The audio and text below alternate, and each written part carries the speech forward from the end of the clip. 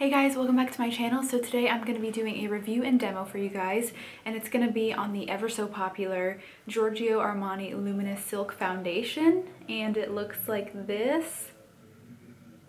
I've had this for a while now, and I'm actually down to the very bottom, and I actually had to scrape some foundation out of here just to be able to do this demo for you guys. But since I used the whole entire bottle, I thought I would do a review and give you guys my thoughts on it, just because it is an expensive foundation, and I'm sure a lot of you want to know if it's even good before you shell out. I think it's $62 for this foundation. So before we get into this video, I do want to mention that I did not pay full price for this foundation.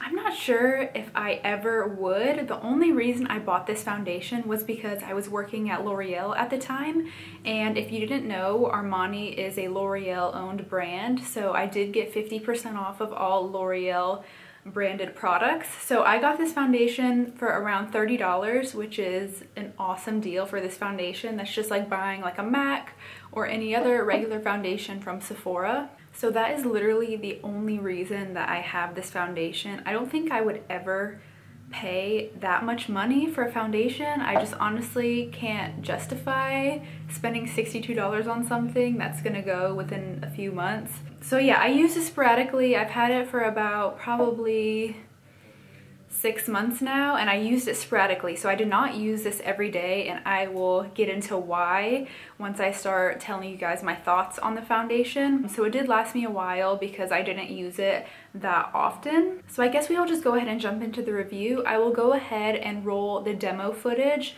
while I kind of give you guys my thoughts on the foundation. So to start off, I have mine in the shade 5.75. I did a lot of research before I actually purchased this because I wanted to make sure I got the correct shade for my skin tone. So I did a lot of searching on Google and stuff, trying to find out what shade would match me the best based on what shade I am in MAC foundations and other foundations that I typically wear on a daily basis. So 5.75 seemed to be the best fit for my skin tone. And I guess we will start off with the positives on this foundation. So it does give really great coverage, as you can see from the demo. I have a lot of acne scarring on my face, on my cheeks, on both sides, and it covers it within one layer of foundation. Now I was using this foundation when I was dealing with my really severe cystic acne, and it seemed to cover everything just fine. So that is a plus, is the coverage. It has really great coverage. I would say it's medium to full. You can definitely build it up to be a full coverage foundation,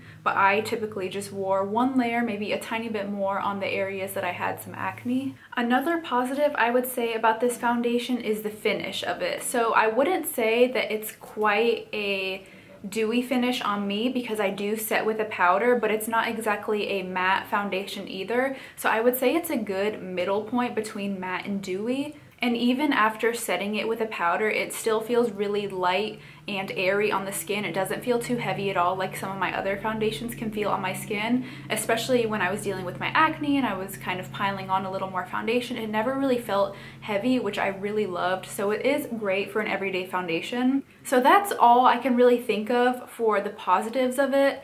Now we'll get into why I didn't really use it every day and why I didn't seem to love this foundation. So this is one of those products that I will wear it for a few days and I will absolutely love it. But after those few days, I will just start hating it. And I don't know why. Like, I can't exactly pinpoint why, but I would love it for a few days and I would wear it. But then after the few days, I'll be like, I hate this foundation, and I would stop wearing it. And then I would stop wearing it for about 2-3 weeks, and then I would pull it out again and I would be like, oh my gosh, why did I ever put this away? This is such an amazing foundation. And it was just a cycle like that for about the 6 months that I've had it. And even today, when I was applying this foundation, I was like, wow, this looks so great on my skin. But I know after a few days, it's gonna be just go back in my drawer and I won't be using it anymore. I think that one thing that kind of turned me off about this was I feel like it kind of gives me a grayish cast on my face. After I've been wearing it for a while. Right now you can't really tell, and I think it looks great on camera and it wears really well with all my lights and everything, but throughout the day I feel like it just makes my face look really weird and gray, sometimes kind of yellowish. That probably doesn't even make sense, but it just gives my face a weird tint throughout the day as I'm wearing it, and I hate that and I can't stand it. That is a huge factor as to why I kind of shied away from this foundation. I absolutely love it for the first few hours of wear, but after that it just doesn't look good, I don't think. And maybe it's just my skin tone or the formulation of my skin or the chemicals or the pH of my body or some science stuff, but I don't know. For some reason, this foundation just doesn't work for me. So overall, I would not repurchase this foundation. I know some people are completely obsessed with it and they swear by this foundation, but this is just my experience with it, and I would not recommend spending $62 on something that I don't absolutely love. Like, I really have to love a foundation to spend that much money on it.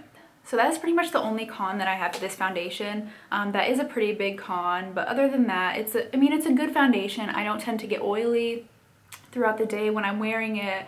It doesn't break up on my face. It lasts through my workout, so it is a long wearing foundation. Just the grayish cast on my face is really a major downfall for me in this foundation. And if it didn't have that, I think I would honestly be obsessed with it.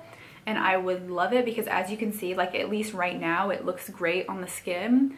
So if it didn't do that, I would maybe consider repurchasing it. Probably not, but maybe I would think about it, you know? So if you guys love this foundation, please don't think I'm bashing it in any way. I'm just sharing my experience with you guys just in case you might have the same experience with this foundation. So that is pretty much all I have to say about this product. I know this was a super quick review, but I hope you guys enjoyed this video.